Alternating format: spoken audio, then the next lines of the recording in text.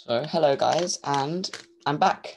I've realized that I haven't recorded a video in about 2 weeks, and rest assured that there won't be any more episodes of the India series because it's ended.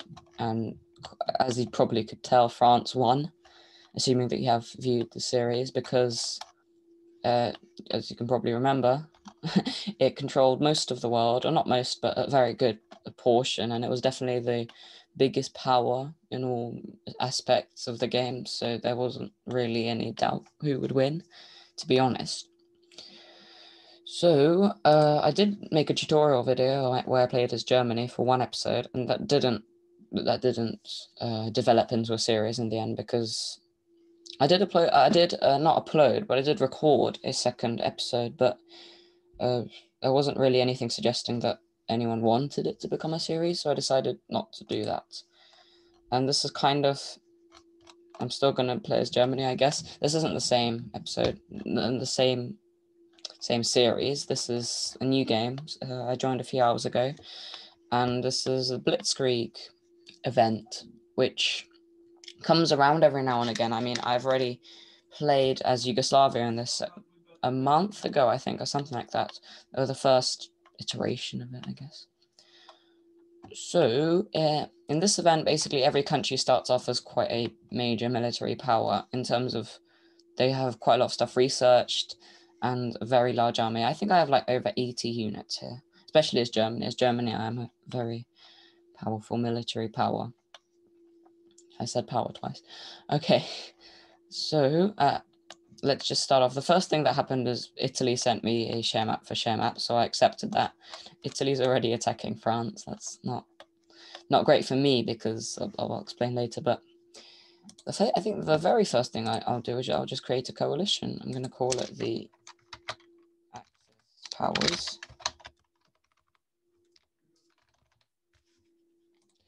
Select a flag. Alright, since I don't have many flags, I'm just going to use the Death Star. As you can tell, I've thought about this before. Figured there's no real point in downloading here. I guess say like a flag, like the German flag, or maybe the swastika. I mean, that's probably, I wouldn't do that because that's not really ethical. So yeah, if I had to do a real flag, I'd do this flag. But I decided to go PG and just do a Death Star. And not necessarily PG, this is very awkward.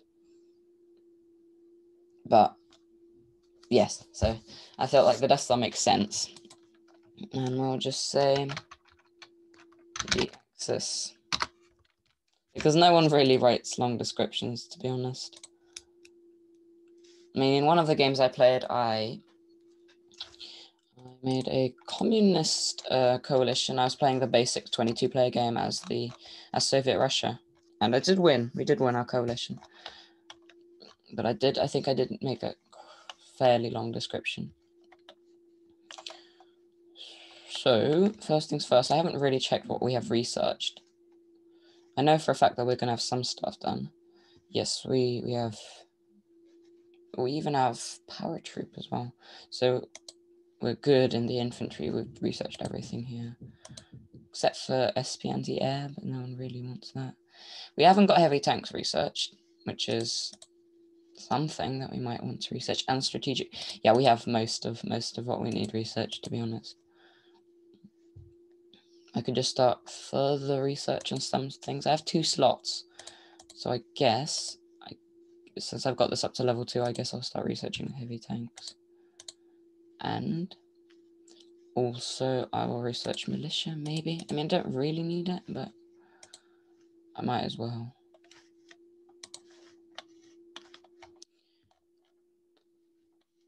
So building, I haven't looked at the province list. This is basically I've just gone into the game. I haven't looked since I went in. I was just doing some other things, so I couldn't record straight away. Okay, we seem to have a lot of stuff in Berlin, and we have a few tank plants in Essen. Do we have any? Yes, we do have some air things.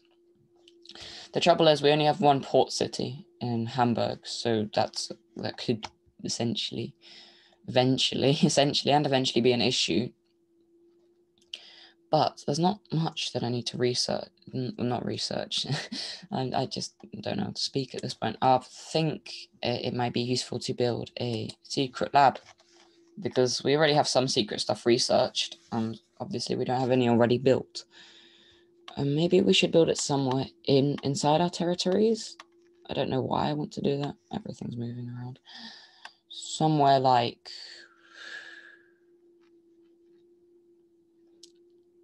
Munich, actually, because we only have a tank plant. So I'll build a secret lab here. I don't really know what our resource situation is like.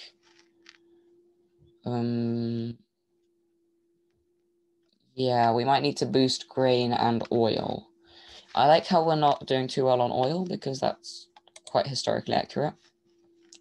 So let's look at any of our show all provinces. Resource. Let's look at our oil provinces. So we have an oil city and this rural oil production province. And as I like to do, I'll build some local industry, because this boosts it by quite a lot.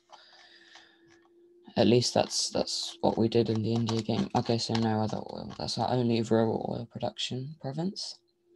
And yeah, we'll probably boost this, because we do need oil. We're a very tank-based army, especially with the Axis Doctrine having massive bonuses to medium tanks specifically.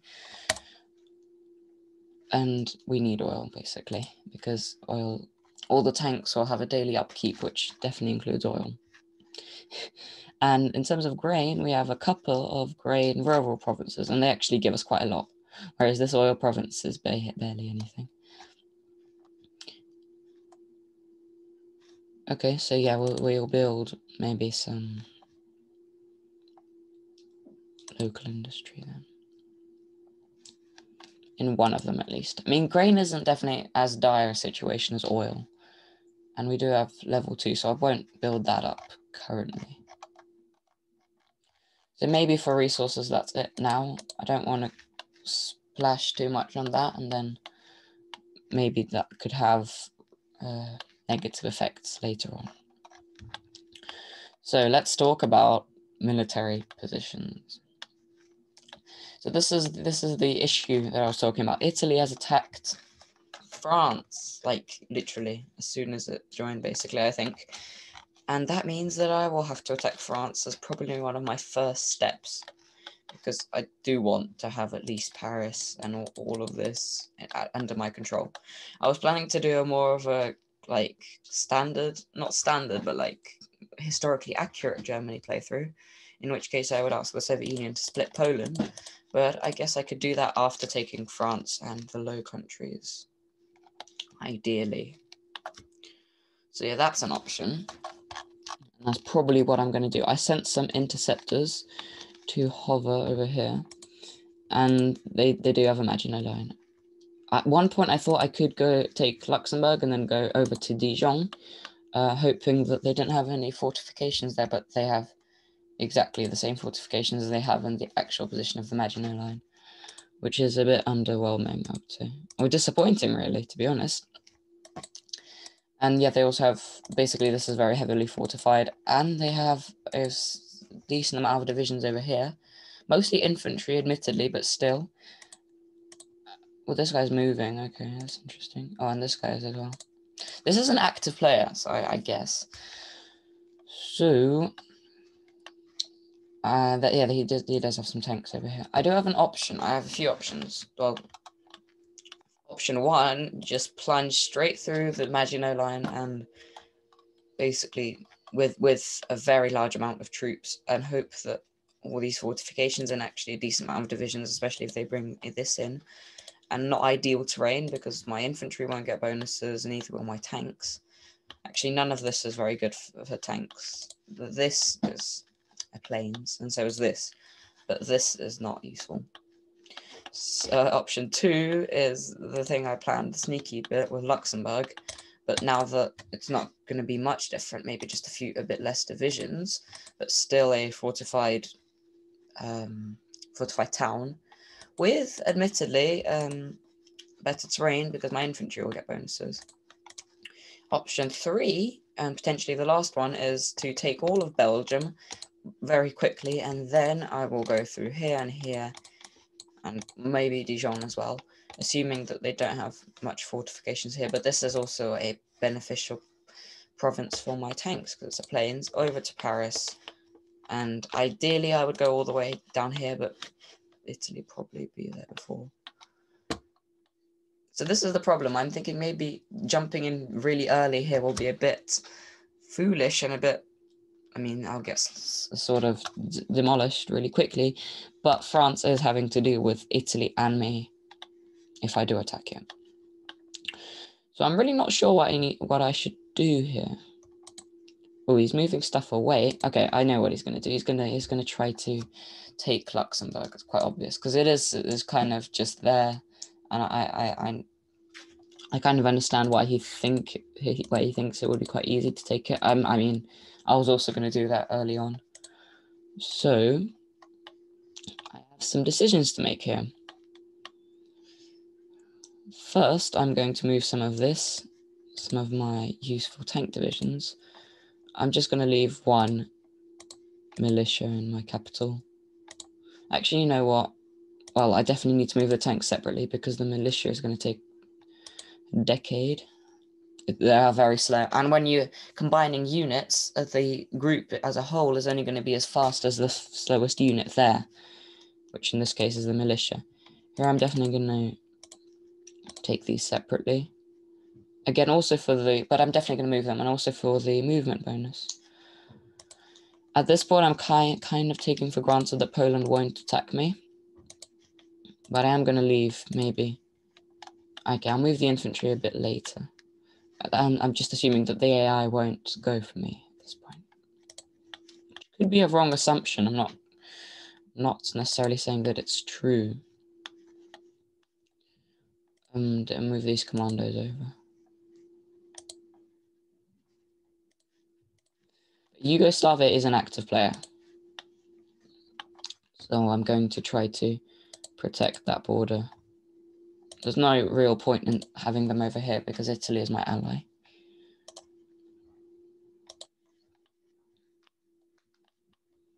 We have a medium tank here. I'm definitely not going to keep any medium tanks, just doing nothing. When this is probably the biggest war I'm going to fight for a while against France.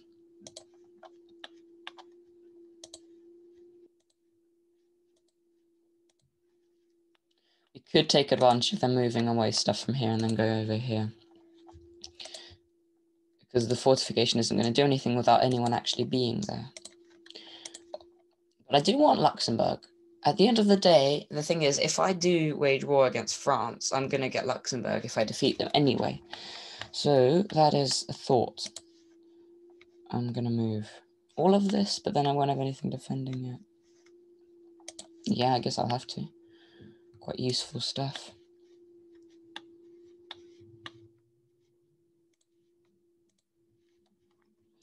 I'll move one of these infantry divisions over here.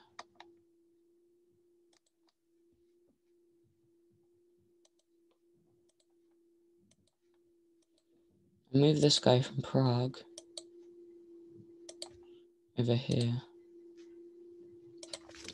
Sorry, over here. And then this lad over here.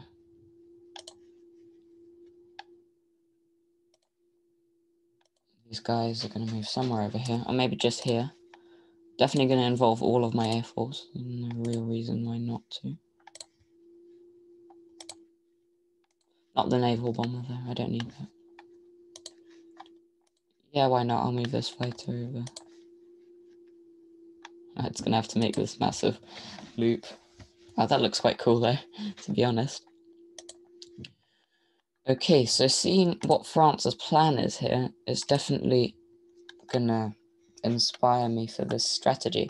I feel like I'm gonna ditch the Belgium. That's not gonna happen. Yes, I'll definitely move this. Move the armored car. Did I do the wrong thing?